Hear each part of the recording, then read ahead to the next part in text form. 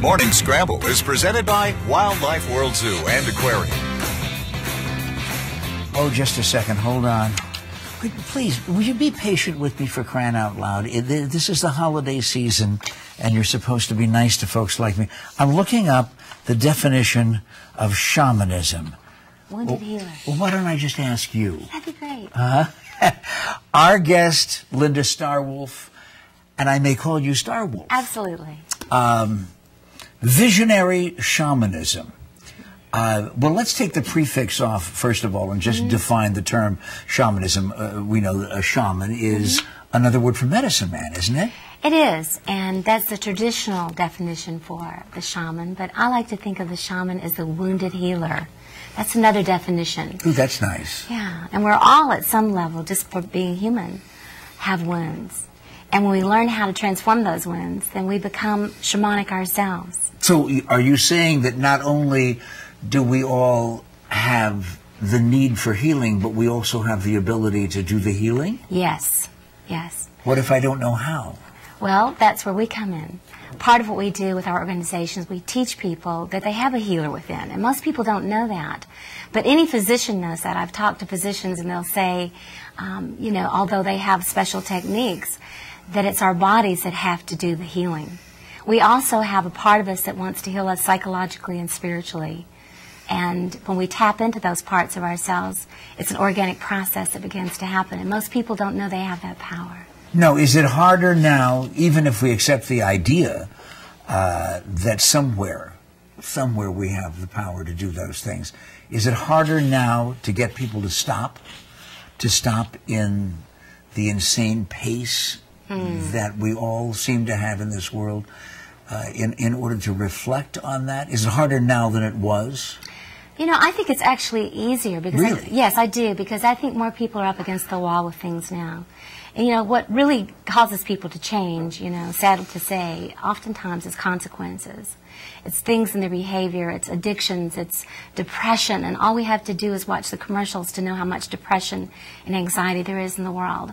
So more and more. In fact, some of the commercials actually cause the depression. That's really true. And really? I don't know whether you know Dr. Wayne Dyer. Yes. But, Dr. Wayne Dyer, we've known for years and years and years, and with all of the hundreds of millions of books that are around by Wayne Dyer, the one thing I remember above all, he will not watch the news. Yeah. As well read as he is, as brilliant a man as he is, he will not watch the news on a regular basis because you said it creates such a negative aura in his life. Well, it does, because you see, we don't really differentiate that what's happening at this moment and what's already happened. When the mind sees something, when we observe something, we energetically begin to respond to it as if it's happening in that moment. So whatever trauma we're witnessing, there's a secondary post-traumatic stress resulting in that. You do breath work. Yes. Well, so does my wife. She's a Really? she's a psychotherapist, and for as long as I've known her, she's talked about the fact that we breathe incorrectly, and that breathing alone is an incredibly satisfying and healing process.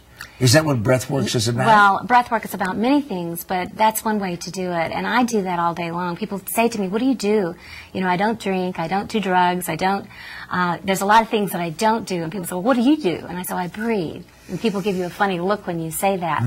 But breathing and focusing on the breath and filling your body up with the breath automatically begins to relieve stress. It begins to activate chemicals in your brain that brings in pleasure, that expands your mind. New ideas begin to come in. People have visions that promote their work in the world. Great ideas are birthed from their visions, from the breath. But we have to clear our minds and our energy fields in order to let that in. Yeah, but Starwolf. Yes. I mean, there's an awful lot of folks right now, including me, saying, wait, all of that is possible with this free process called breathing? Yes. Well, why is it that we haven't experienced that yet? Is it because we breathe incorrectly? Well, trauma. Trauma causes us to lock up and not breathe. And science shows us that we actually take in the trauma. It's like every cell in our body takes a Kodak moment. So if you have 10 trillion cells in your body, when a trauma happens, whether you witness an accident on the highway or whether it's something from your childhood, immediately there is an image that goes into the cells of the body. And that is held there until we release it. Actually, the breathing and oxygenation of the cells releases the energy that holds those traumas in our cells. Can you give all of us a really brief Reader's Digest lesson in how to breathe? Well, what I say to people is close your eyes. Of course, you can't do that if you're driving. You know. No, please. Please. In fact, we don't even like you to do that when you're watching television here. But, however, we'll give you a break at this moment. Okay. So we close your eyes unless you're doing something dangerous. Right. Okay, unless right? you're using... I'm here. Yes. Here we Okay, go. good. There you go. You've got it great. Okay, and drop your shoulders. That's the first thing. Okay. And take a deep belly breath in. Really breathe it in, all the way in. Most people stop at about their throat. Take it down into your belly, and then exhale fully. And then again, breathe in, and this time, really focus on breathing into your heart. Most people can't even feel their heart. And feel your heart beating. Expand your heart. And then breathe into your mind, and relax your face. And let a little kind of sigh out, just, Oh, you know what? Seriously, and I wouldn't kid the audience and I wouldn't fool you. You physically can feel the tell difference. the difference. Absolutely. And I think I'm growing more hair, as a matter of it's fact. true. That happens. Can you, with simple breathing exercises, I mean, I know that we're talking about the complexities in your book, Visionary Shamanism, activating the imaginal cells of the human energy field. There's a lot of things in here besides breathing. That's a fancy statement, but it's actually a scientific statement that we have imaginal cells, just like the caterpillar. The caterpillar has to imagine itself as it's dissolving into becoming a butterfly. And if we want to change, we have to be able to imagine that. If we can't imagine change, it won't happen. And so often people are depressed, their imagination is gone. Their visionary abilities are gone. So if we can imagine it, it can come to pass. And we can't imagine it as long as we're locked up in our own old patterns. If I have just something as simple and basic and consistent with so many people as a headache, can those breathing exercises, that deep diaphragmatic breathing, can you actually cure yourself? Totally. I was once working with a used car salesman. He was trying to sell me a car, and I sold him the breath. And what I mean by that is, right in the middle of selling the car, I could tell he was really anxious. And I said to him, why don't you just take a deep breath? He looked at me like, who are you?